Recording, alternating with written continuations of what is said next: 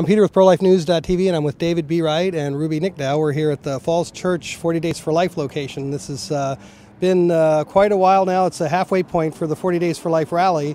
What have you seen so far quickly around the country that has inspired you perhaps to keep going and encourages others to keep going? Well, during these 40 days, we have people of faith and conscience in 179 cities in 47 states, 2 Canadian provinces, 1 American territory that are all joined together for 40 days of prayer and fasting to end abortion, 40 days of peaceful vigil outside of abortion facilities like this one here in Falls Church, and 40 days of grassroots educational outreach. We have seen tens of thousands of people involved in this campaign already this fall across North America, and we already have confirmed reports of 221 children that are spared from abortion during the first half of this campaign. The stories are just pouring in faster than we can even keep up with. It is such a blessing to see how God is at work, and we're so encouraged to see what is going to happen in the second half of this campaign. That's miraculous. I love hearing this, hundreds of people being saved. And Ruby, you had some experiences too with a number of women going to seek counseling right about now. What's been happening? Yes, well, just last Saturday we did have a turnaround, but we don't know for sure. I mean, we just know that she was going out. The guy was dropping her off here. He didn't know the reason why. She was going to the ATM machine across the street. And I believe that she was there for an abortion because they like cash up front. So I talked to him. I didn't approach her in 7-Eleven. I thought it might scare her. So I talked to him and I said, you know, you have got to get her out of here. Whatever you do, do not drop her here. And I can talk to her from far away. Well, what he did is he ended up taking her to the garage. And another counselor saw them, and they said they never got out of the car. And then all of a sudden, they just drove away and we never saw them the rest of the day.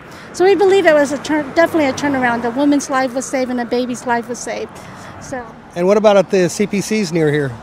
Yeah, the CPCs has just been a great blessing. I would not have known had I not invited Dolores from A Women's Choice to come out here to participate in this prayer with David and Priest for Life. But she told me, Ruby, she goes, you will not believe it. You know, the phones have been ringing off the hooks. There have been 18 women coming in for pregnancy tests. She goes, 70% were abortion-minded and 60% of those have been turned around.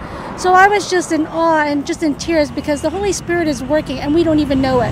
Had I not called her, I would not have known. So that is truly the best blessing ever. You know, this is the opportunity right now to come close down your local abortion mill, to save the women, to change their hearts. And if you're not here, they're not going to see you. I mean, you can pray at home, but they won't see you pray here. And praying here is what's changing the hearts of the women.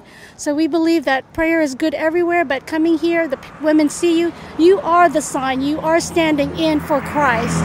So come out, call your friends, pray for an hour or two. You won't believe. I mean, it's amazing that when you have people come out here for an hour, they're spending more hours. They're spending 3 to 5 hours out here. So I am just blessed to see that, you know, the people are making the sacrifices.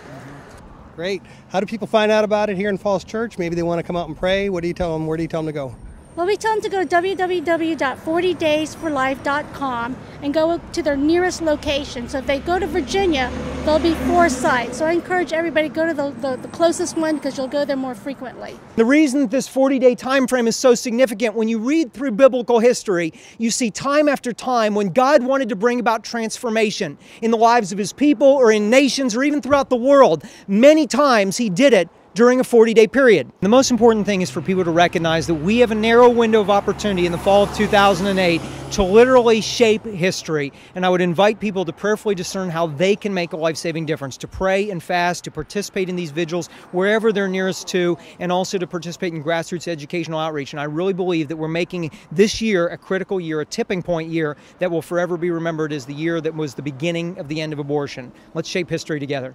Thank God, and I'm glad I'm here to be a part of it. Amen. And for those of you out there watching this, be a part of it. 40daysforlife.com. Get involved.